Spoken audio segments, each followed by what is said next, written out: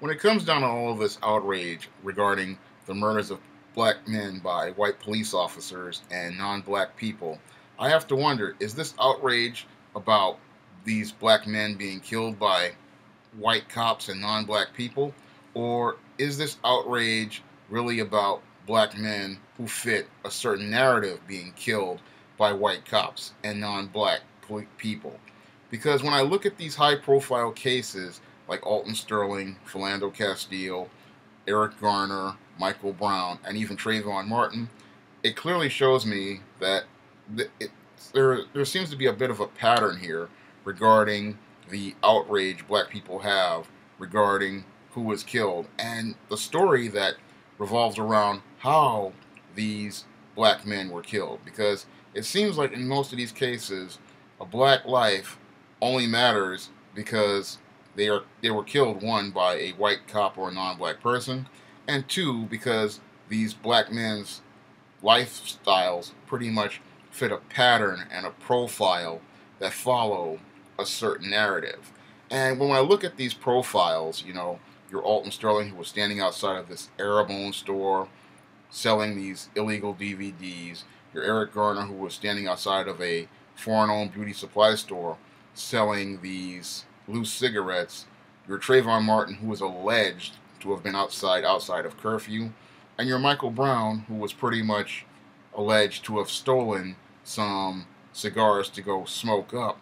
All of these stories seem to fit a certain narrative regarding black life. And that narrative regarding black life tells us that the black lives that matter to black people seem to be the lives of dysfunctional African American men who pretty much were terrorizing the black community. And I have to ask a question there.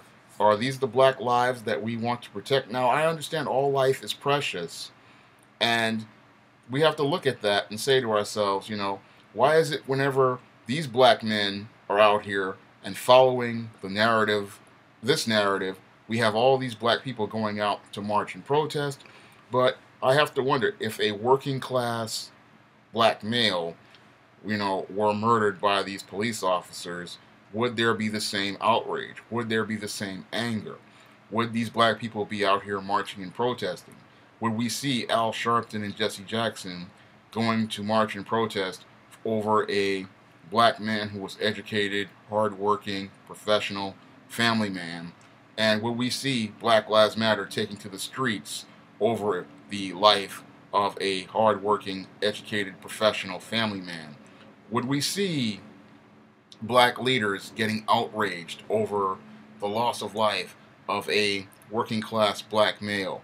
Will we see people making multiple YouTube videos over the life of a working class black male? And the reason why I ask that question is because when it comes down to our good brothers in the black community, these are often the most marginalized members of black society.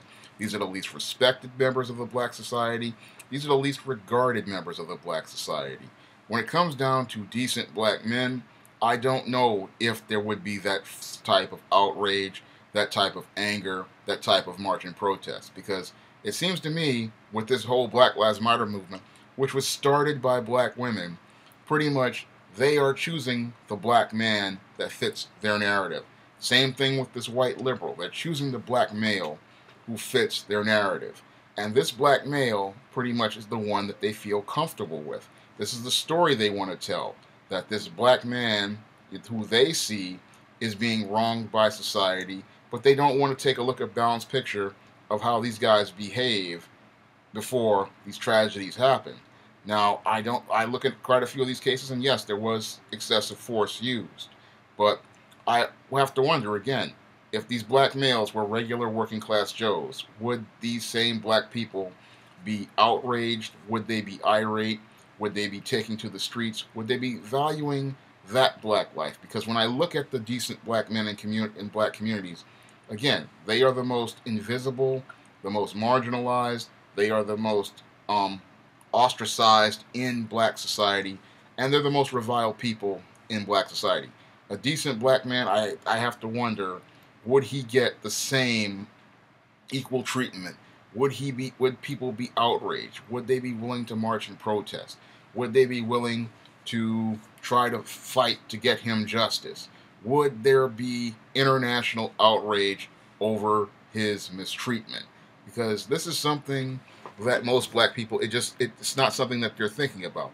Because when I think about these movements, it seems to be they get a poster child who fits a certain narrative, and you have everybody running to support them, and it clearly shows me what type of black man they want to support. Because we look at, again, primarily who is part of the Black Lives Matter movement.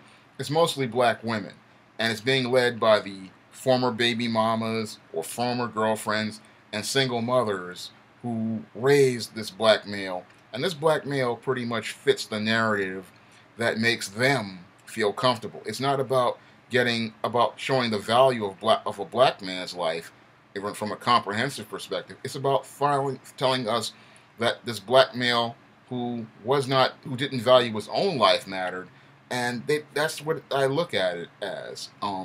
These black men who they put up as the face of their movement, they all fit a certain narrative. They all came from a certain way of life. It's not like what would happen with Emmett Till, who was just an innocent 14-year-old boy who pretty much came from down south. He didn't understand the culture of the Jim Crow South, and he became a victim of a white male who was pretty much a simp and angry that his white wife pretty much got whistled at. Instead of him taking the high road, he decided to terrorize the community and then murder this boy.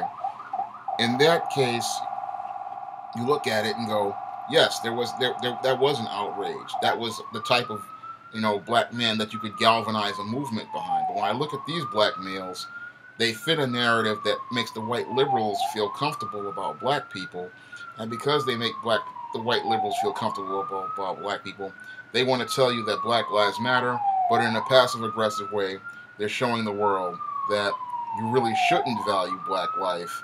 And the black woman herself is showing that you really shouldn't value black life, because she's pretty much putting the lowest seed black males at the bottom of society and then trying to tell us that they have a value. And yeah, they do have a value, but as I see it, this movement pretty much fits a certain narrative and tells a certain story about black men that we really should take another long, hard look at. That's all I have to say for this video. You can comment, rate, and subscribe.